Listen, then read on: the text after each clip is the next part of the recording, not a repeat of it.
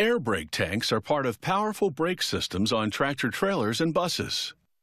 When the driver depresses the brake pedal, the tank releases the compressed air to activate the brakes, so the big wheels slow down and stop turning.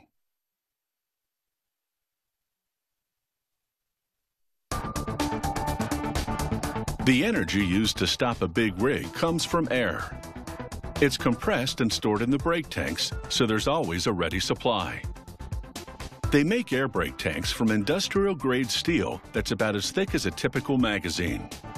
A press forces the steel around a domed form and shears the edges to produce the tank's end caps. It also punches a hole in each cap for a fitting. The cap's dome shape is critical.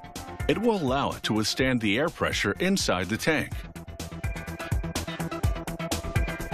The tank caps now ride a conveyor under sprayers that wash away residual oil from the pressing process. More steel sheeting feeds into another press. It's twice as thick as the steel used to make the end caps. This press is punching and forming brackets for attaching the air tank to the trailer undercarriage, so these connecting parts have to be extra strong.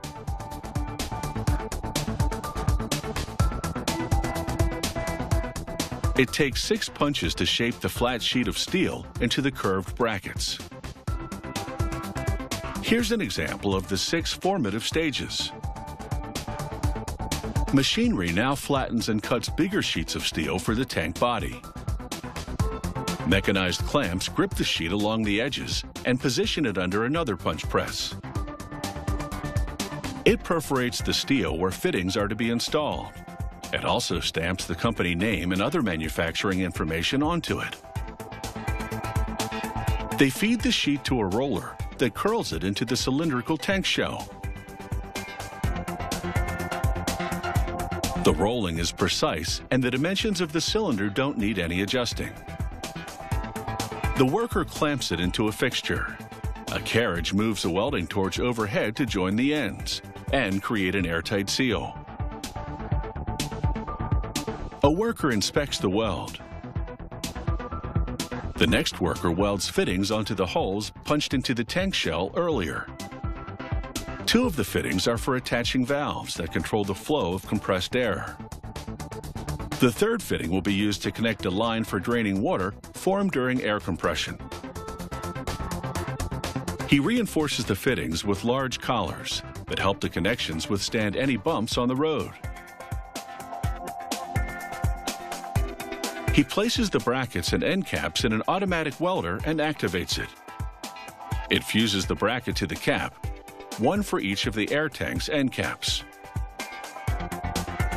With both bracketed end caps now installed on the cylindrical shell, it's time to seal this air tank.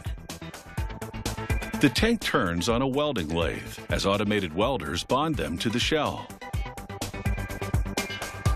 The air tank structure is now basically complete. It's time to put it to the test.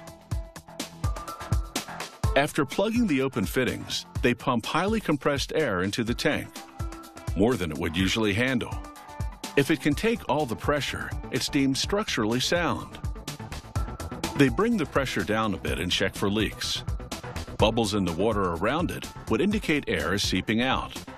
But in this case, there are only a few ripples from the action of placing it in the water. After a cleaning, the airtight tank heads into a powder coating station. Sprayers apply the powdered resin coating to the tanks. The particles are positively charged, and the tanks are negatively charged for an instant attraction. The black powder clings to the tanks as they now travel through a gas-fired oven. The heat melts and bonds the coating to the surface of the air brake tanks, forming a tough skin that's rust-resistant. After the tanks cool, a worker inserts a long, thin paint gun through one of the fittings to spray a rust-proof coating on the inside.